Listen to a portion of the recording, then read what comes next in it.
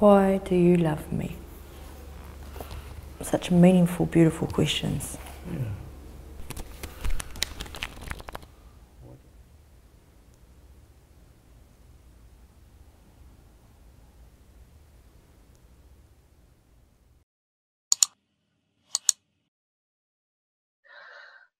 Look into my eyes and describe what you see. I see fantastic makeup, but obviously we are trying to go deeper than that. I see somebody who honestly gets me in a way that I don't think I ever thank you enough for. Mm. And it's so bizarre to me because we have such different realities in so many ways, and we were raised in such different ways, but at the same time, like, as soon as we're together, like, you just know it's family. Or we're the same and I person. think that, yeah, we are literally the same person. I was thinking about this last night, just being shocked at how alike we are. And I was like, it had to be like this because I had to see enough of my story in you to trust you. And I also learned so much from you, from the parts that are different from me. So it's almost like looking in a funhouse mirror, you know? It's like I recognize myself, but different. I feel the same way. And I think when we first reconnected, I was 17, I think. Mm-hmm. And I hadn't really understood enough of my story at that point. And because of that, I was a lot more hesitant. And, you know, I didn't trust you enough at that point because we were strangers in so many ways. Mm-hmm. But then, like, a few years pass, we're still talking to each other, we're still seeing each other when we can. And then I don't even know when it happened, but, like, I don't know. It just clicked at one point, and I was like, yeah, this is my cousin Cailey. It's not like I'm telling somebody, oh, I went to see my cousin Cailey. Like, there's this big dramatic, like, history. We're trying to work things out. It literally just became, I get to hang out with Cailey. And I think I needed to grow up a little bit before I was able to do that. When do you feel the closest to me? I think I know this. When we're eating dessert. That's exactly what I was going to say.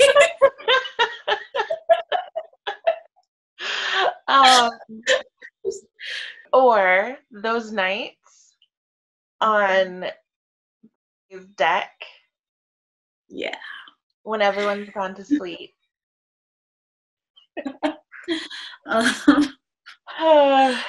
Okay. I have a question. Ooh, this is a good one.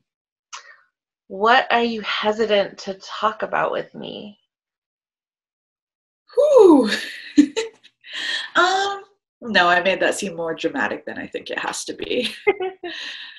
I think for me, a huge one that I've been holding in for a little while is like my own very, very internalized fatphobia. Mm. And it's something that I haven't even thought about in years. It really isn't. But I remember early on in our reconnection, things like that, when we would discuss, like, yeah, you're weight, and that's not fair in any regard, you know? And it was usually a comment, and I would say something like, guys, like, I'm fat too. Mm-hmm. And they would be like, yeah, but you're not as big. Right. And rather than call them out on that, instead I said something along the lines of like, don't let me get that big. Yeah. And I have been so sorry for that for so long. Aww. And but like, yeah, I didn't want to tell you because I genuinely, like, even as it was happening, I realized, like, that is not actually the view that I have. That is, like, something coming out because I'm still trying to distance myself. I'm still trying to remove myself from that, Mm-hmm. from you. And it was just easier to do it in a way that society has ingrained in us to do. I don't want to tell you how to feel, but you don't need to feel badly about it.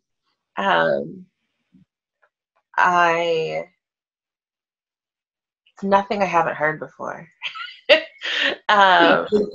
Family. And I've long since decided that what someone says about my body only says anything about how they feel, not about me. And you've even taught me stuff about that. Like when we were in Victoria, I was at a particularly like low self-image moment, and I was like, oh well, who would want to date me anyway? And you said, that is some white person bullshit, like stop it. and I think about that whenever I feel like no one wants to be with a fat girl. I think like that's some white person bullshit. And how many people do I need to date before I convince myself that that's not true?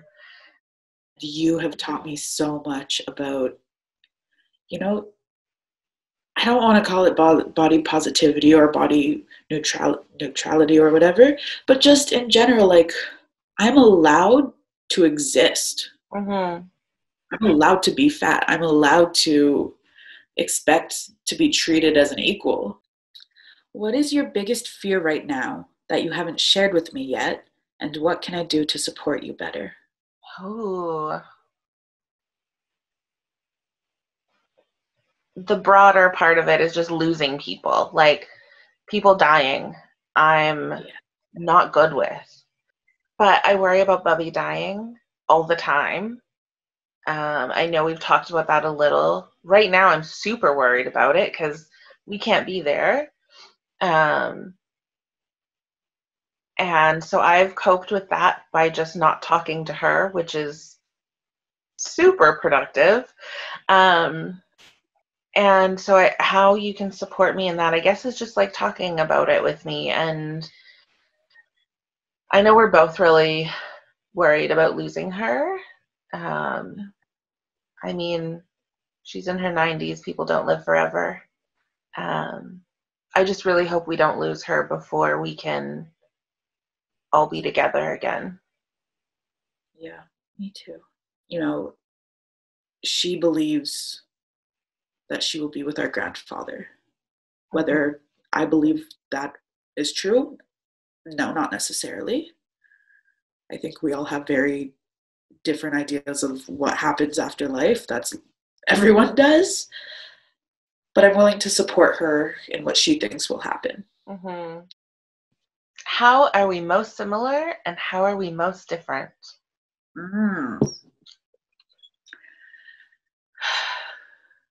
Well, we're most different, I think, just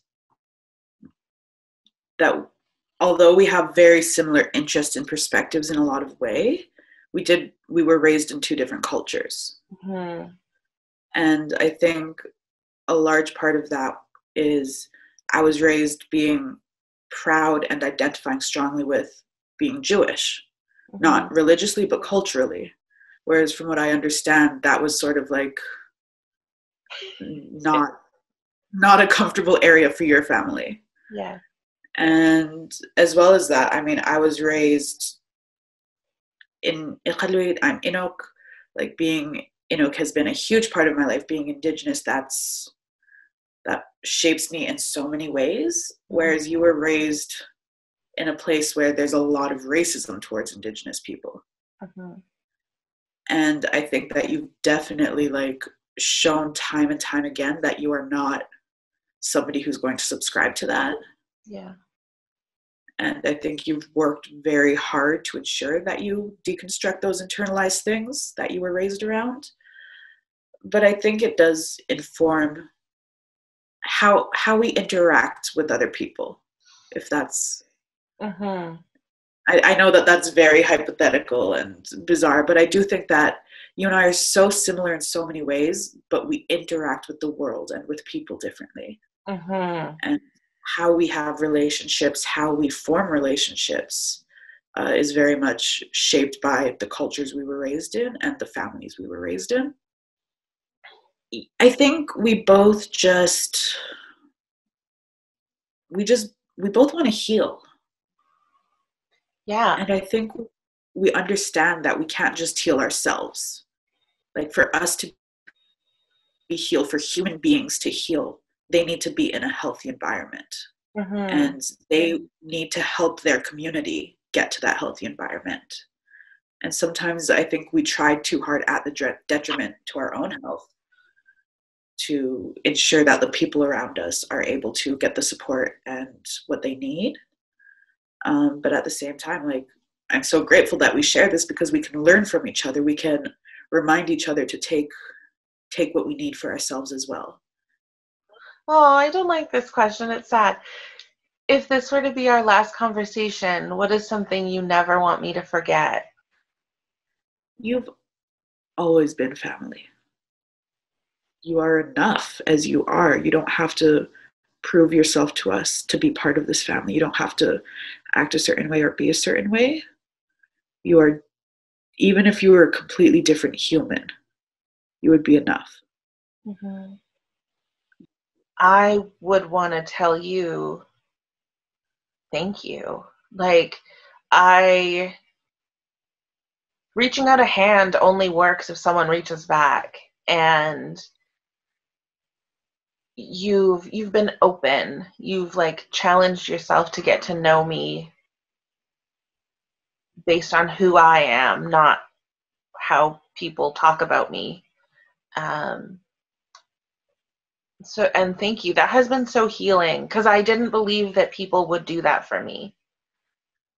Yeah. I do also want to say one more thing, and it's probably not my place, so feel free to tell me to just like get over myself. Okay. Your father loves you so much. I know me saying that isn't gonna make it stick anymore, especially when he himself has a really hard time showing it. Or saying it. Or saying it. But I truly think that he's proud of you. Thank you. And I think that, I mean, all of us are. There's so much to be proud of. You are literally one of the coolest, kindest, most hardworking people. So there's a lot to be proud of. He's proud of you. I'm proud of you. And when you don't feel like you can be proud of yourself, that's okay, because I'll be proud enough for the both of us. I appreciate that. Thank you. Thank you for knowing that I need that too, because my real dad doesn't. Yeah.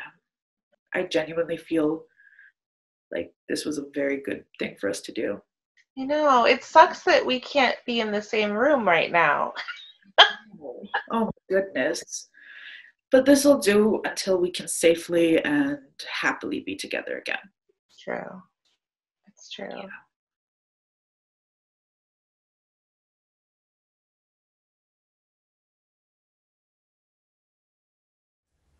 Hey everyone, if you like the conversation that was sparked using our questions, try it out for yourself. We have a relationship card game deck for every relationship in your life. I can't hold them all because we have more than I have hands for.